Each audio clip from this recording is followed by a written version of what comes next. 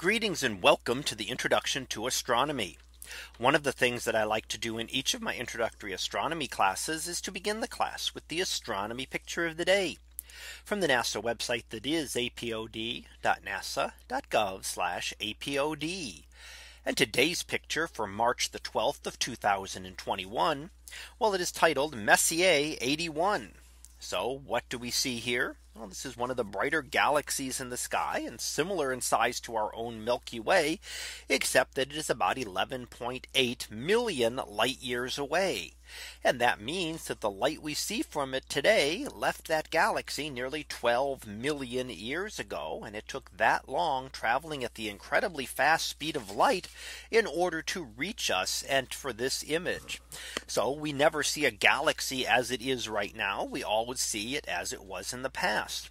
However, galaxies generally don't change in just a few million years like this. So most likely Messier 81 still looks the same today as it does in this image. So, however, we won't know that for about 12 million years until the light that's leaving it right now reaches us.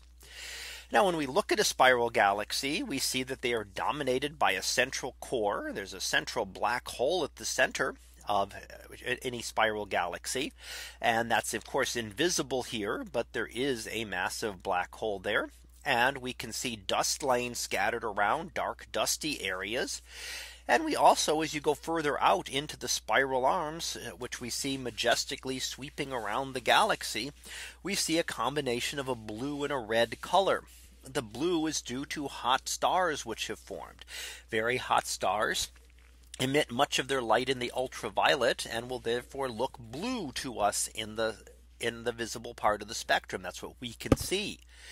That ultraviolet light also energizes hydrogen gas around it. And when hydrogen gas is energized, it glows in the red. And we see that as the distinct pink color here.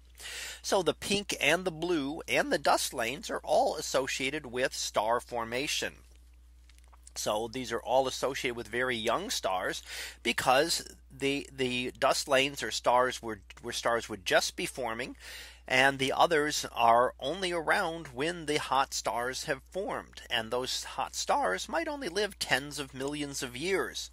So after 20, 30, 40 million years, they would be gone. So if they had formed 100 million years ago, these galaxies would be these stars would be long since gone.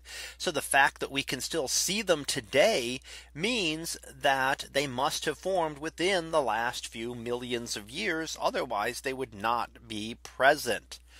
So that's one of the things that we can see within the galaxy here. Now we also see another dwarf galaxy down below this, which is known as Holmberg 9. And that is a very small faint dwarf galaxy. And you can see that smudge just below the actual galaxy itself. So not just the one galaxy, but a second galaxy also associated with it is here as well. So that was our picture of the day for March the 12th of 2021. It was titled Messier 81. We'll be back again tomorrow for the next picture, previewed to be one hand clapping. So we'll see what that is about tomorrow. And until then, have a great day, everyone, and I will see you in class.